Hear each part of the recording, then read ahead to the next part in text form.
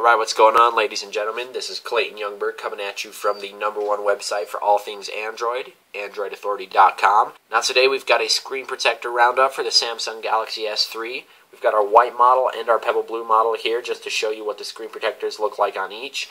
We've got a plethora of screen protectors and we're going to be checking all of them out. So without further ado, let's just see what we've got. First off, we have some no-name screen protectors here. We've got a front and back.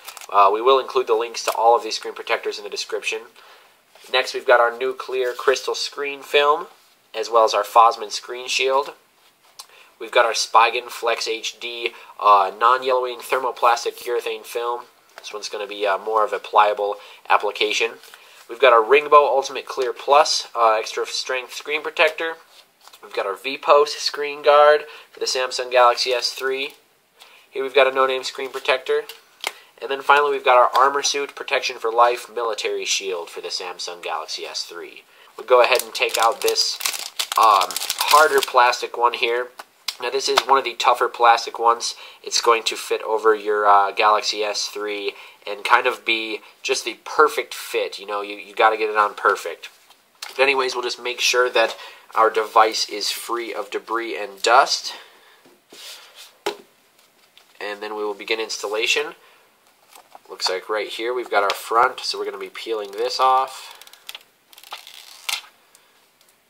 And then we just want to line up the little cutouts for everything. Once that is done, we can work out our air bubbles with a squeegee. Credit card works too, and even your fingers if you're in a pinch. No pun intended. Anyways, this looks nice. It has a bit of reflection, but it still feels very, very nice. Of course, we get our perfect touch response. Nothing's really going to hinder that as far as screen protectors. We've got our cutouts on top here for our microphone. Now, the screen protector does not go over the front-facing camera there, which is a nice feature. And then we have our access to the physical home button. Capacitive buttons are still easy to press through the screen protector. And there you have it, folks. Let's try out our next one. Our next one's going to be this screen protector for Sam Galaxy S3. Anyways, we'll put this on. It says please peel off this mask after application is completed. Use our little cleaning cloth, make sure the screen's free of debris.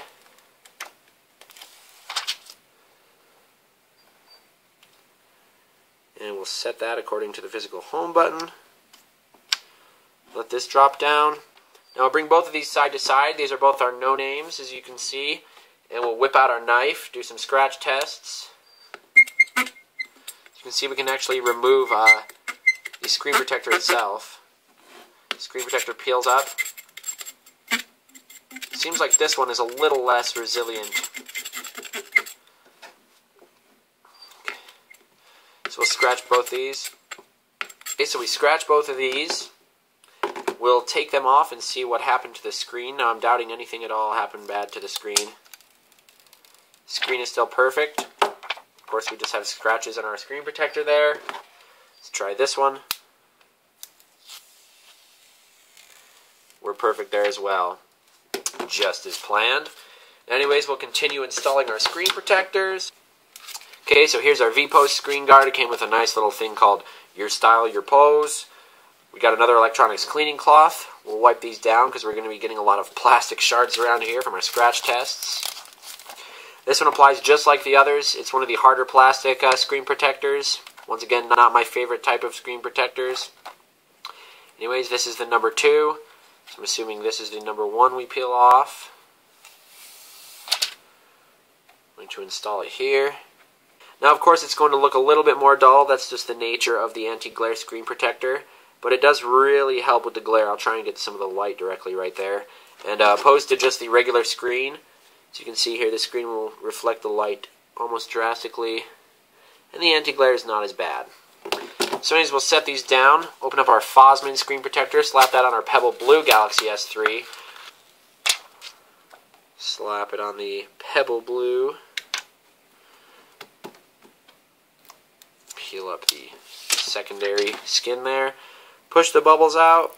Now this one is not glare resistant. This is just the shiny screen protector, the regular old plastic. Now I'm not really going to wipe all the air bubbles out, of course. This one's basically just like the other ones. we do have our anti-glare on the left and then the regular one on the right. You can see the anti-glare is doing a better job of protecting us from glare, obviously. So anyways, let's whip out our trusty knife, see which one stands the test. This time we'll just make a cut. So you can see it put a nice huge scratch in the screen protector. Get our cut right there. And then we'll try it on our anti-glare screen protector. Another big cut. So you can see we can compare the cuts on there. And we'll remove our anti-glare screen protector to see our screen is 100% fine. Perfect. No scratches at all. And we will remove our regular Fosmon screen protector now. Also to reveal no scratches whatsoever in the screen of the Galaxy S3. Now anyways, let's get right into a few more. Next we're going to try out our nuclear. Now a lot of these are kind of just the exact same. Sorry if it's getting a little monotonous, guys. As we get into the more expensive screen protectors, they're going to be a lot better quality. And, you know, they'll have a lot more protection. Anyways, another electronics cleaning cloth. Another small squeegee. This one comes in a pack of 2, the nuclears.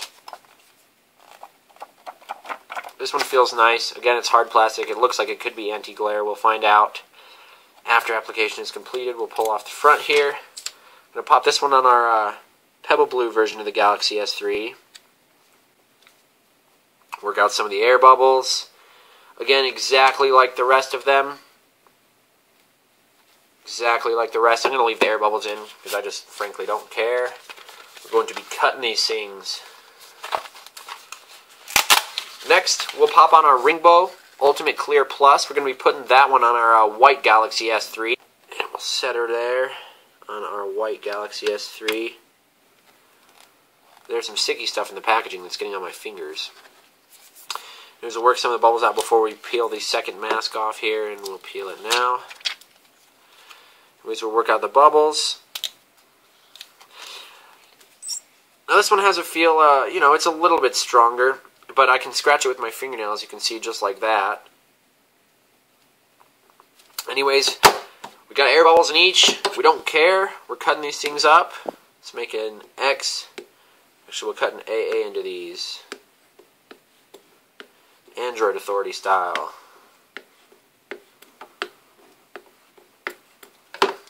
Got 2 AAs. Looks like our screen protector actually lifted up in this area.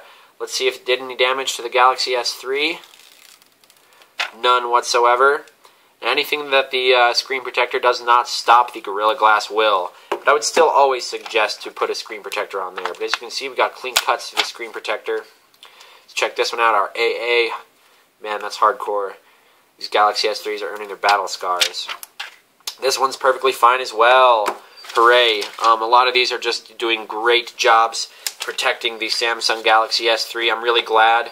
Not all of them might be very different from each other, but they're all doing a wonderful job protecting the device. Next, we're going to get into our bigger ones. This one's going to be the SPIGEN Flex HD full coverage. Here it is on our black mat. Got some instructions, another cleaning cloth, and then some SPIGEN little tags. This is our back and front. Actually, we've got 2 of them, so we might save one for later.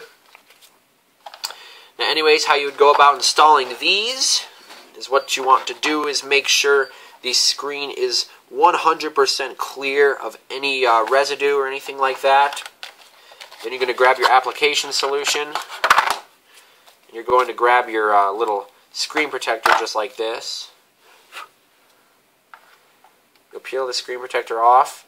Now, these are a lot more pliable than the other ones. As you can see, these are just almost like a floppy plastic, but they do protect better. We'll peel off to make sure. Now, you never want to spray any of this directly on your device. And it's also usually suggested you power down your device when you do this. And usually you'd want to wait like maybe a night. Also, you can get these, get your fingers wet with the application solution just so it doesn't stick to the screen protector. Now that we're wet with the solution, we're going to set it on our Samsung Galaxy S3. Make sure it lines up perfectly there. going to go ahead and use this squeegee right here, and we'll slightly begin to work out the solution there. You're going to want to keep a cloth very handy, because as you work the solution out, it'll come out the edges. So you just want to make sure there's a cloth there to catch the extra liquid, so it doesn't ruin your Galaxy S3, but it's pretty safe to install these. And you're just going to want to work the air bubbles out on this. Okay, so we've got our SPIGEN flexible HD cover installed on there. So you can see there are some veins and stuff running through there, but it's usually recommended to let this sit for a night. We're knifing it. Anyways, we're going to install our ArmorSuit on the Pebble Blue Galaxy S3, and then take our knife to these two bad boys. Once we unbox this, actually we can read what's on the back. It says the nation's leading manufacturer and distributor of the MilitaryShield products. The most popular, latest electronic cell phones, blah, blah, blah, blah. Let's just slap it on there. We know how. Anyways, we'll open this up. More application solution. We're going to use the ArmorSuit specific. And the squeegee is just about basically the exact same thing as the Invisible Shield one is. I'm imagining our product's going to be in here. Once again, another clean cloth. And we've got our product. Now this is going to be a full coverage, front and back of the device, which is really nice. Mind you, when you install screen protectors like this, they sometimes add enough thickness to debilitate. Now mind you, when you install screen protectors like this, sometimes they add enough thickness to actually make it so you cannot install cases on your phone, which is a shame, but you basically just have to choose your protection. So there we go, we can slap the phone on the back.